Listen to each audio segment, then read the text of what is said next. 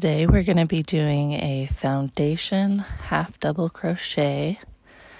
So our regular half double crochet row, we would do a chain, turn, and then half double crochet into the back bumps of that chain. With the foundation row, we're creating our chain as we're working our first row.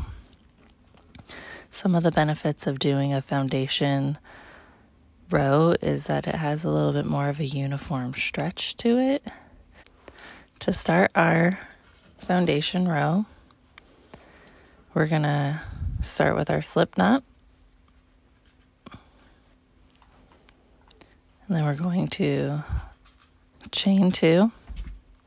Because we're doing half double crochets, we're going to yarn over. We're going to work in that back bump of that second chain.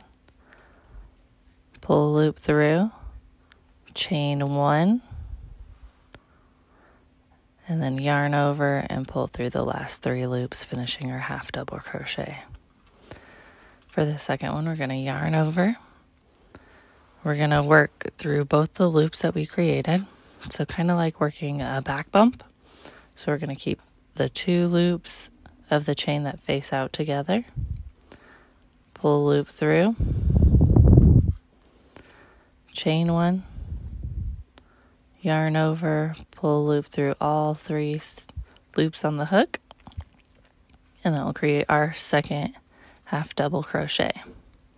Again, we're going to yarn over, and we're going to work through the 2 loops,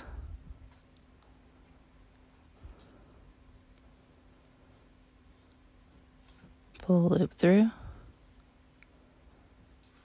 chain 1, and finish our half double crochet. So on the bottom, you can see that it creates an outward facing chain. And every one that you do, you want to go through both of those loops.